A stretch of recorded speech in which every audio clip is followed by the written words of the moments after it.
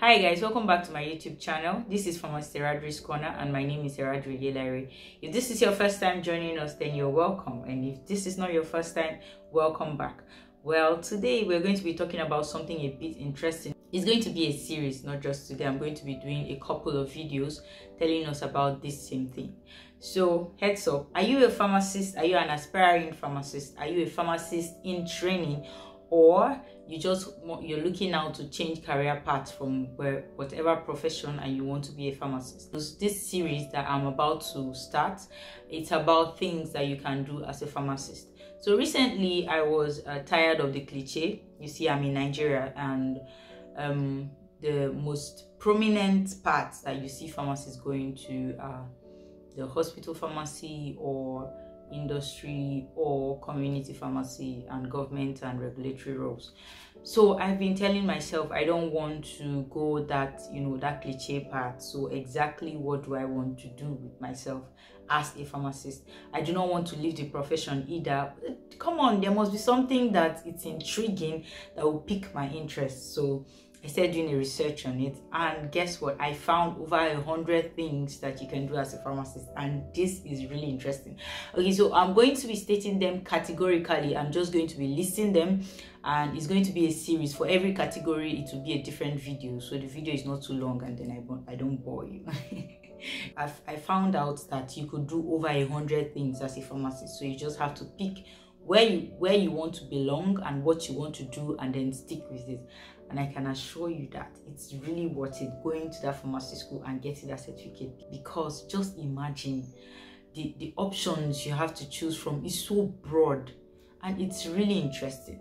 If you have anyone in your life like that, like the category of people I mentioned, then please do well to share this video, because I'm sure there are people out there like me who are not really sure what they want to do, or are bored with their career paths and want to try something new, and they are pharmacists, or they want to be pharmacists, or they're pharmacists in training and they're asking themselves what do they want to do. So for today's video, I'm going to be telling you a few roles that a pharmacist can take on as in the industry. So in the industry, there are several things you can do. You can actually go ahead and specialize and come back and do exploit in that part.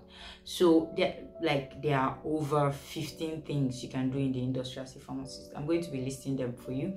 So one of them, you can be a clinical research associate, you can be a forensic scientist, you can be a digital therapeutics researcher, you can be a marketing and digital strategist, you can be a marketing and medical strategist, you can be a medical or drug information associate, you can go into industrial manufacturing of drugs, you can be a medical science liaison, you can be a medical chemist, be a pharmaceutical modeler. That has to do with pharmacokinetics, pharmacodynamics. We also have the physiologically based pharmacokinetics, and we also have the qualitative system pharmacology modeling. You can be a pharmaceutical sales representative. That one is quite popular. You can be a pharmaceutical scientist. You can be a pharmacist clinical pathologist. You can be a pharmacologist. You know, the industry really needs a pharmacologist. You can be a pharmacovigilance specialist. You can be a product development specialist. You can be a quality assurance specialist. You can be a quality control specialist. You can be a research specialist. And finally, you can be a toxicology pharmacist. Now, all of this has to do with just the industry. This category I'm talking about is just those that can work in the industry and possible roles you can take up as a pharmacist.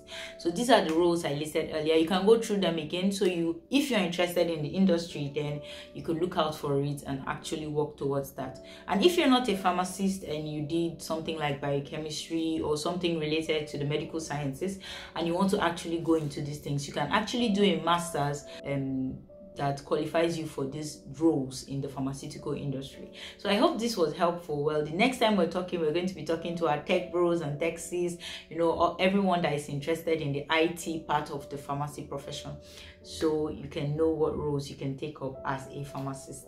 We talk about job roles available in technology and health informatics. I hope this was helpful, and in the next video we're going to be talking about that. Thank you for joining me today. Do well to share to someone that you know would be interested in this, and this would be very helpful for them. If you're yet to subscribe, please do well to hit the subscribe button and drop the comment below of what job role mostly interested you among all these that I mentioned. And if you want to check it out, you could of course browse the job description for such a person and begin to tailor your CV and get skills that will qualify you for that role. Thank you very much for joining me today, and have a beautiful day.